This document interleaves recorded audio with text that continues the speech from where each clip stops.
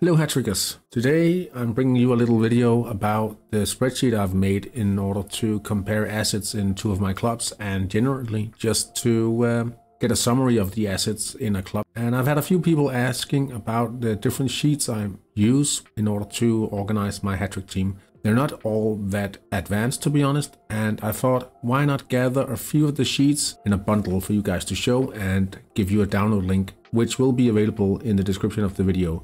But let's have a look at the sheet and what it does. Okay, so the first part of the sheet is the budget tab, and this is basically arranged in 16 weeks, just like the Hattrick season. And what you do is you just enter whatever figure needs to be in all of these, and it will automatically update. Down here you'll see that in this example I've transferred a negative of 300,000 euros last season. If I change this to a positive figure, all the interest will be removed. The thing is, if I enter a very large fee in the player wages, for instance, let's just try with 500,000 and another 500,000 for the stadium maintenance, you'll see that we'll go into the negative and it'll automatically calculate all the interest. I don't advise going into depth like this, but this should be usable for all of your clubs, and you could just make another copy for each of the clubs. So why would you actually make a budget like this? Well, at some point you might expect movements up and down in your balance, and you can actually see when is it sustainable to make an investment in the squad or other things.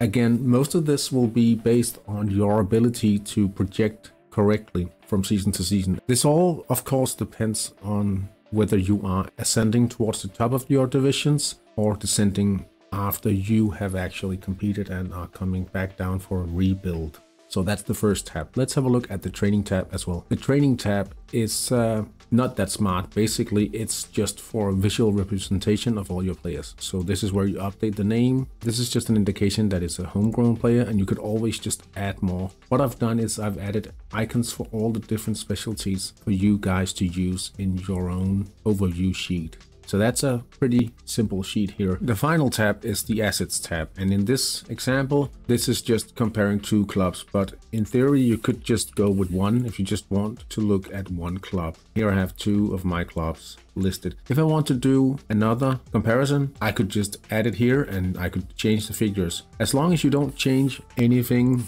in the order, it would automatically update, but you have to pay attention if you want to add another player, for instance player 8 here. What I would start out by doing would be to just borrow the player from player 7, change it to player 8. The profit is alright, but the thing is we need to add F12 to this calculation. F12. And now we have the total updating. Obviously you'll run into a little issue if you add just another player, but I could show you as well. I would copy both of these cells and enter them below.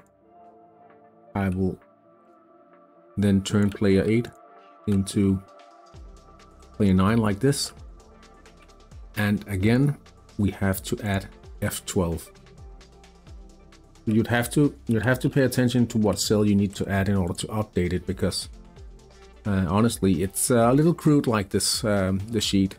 In that way, it's no way magical. It adds a nice overview of the different builds and the assets within your squad. So this is all the tabs of this little Hattrick sheet that I've been sharing with you. If you want to use it, you can download it from the link in the description. You can either choose to export it to Excel or save it on your own Google Drive or whatever file format you would choose to use. I hope it's of use to you, and I'll see you guys soon. Thank you for watching.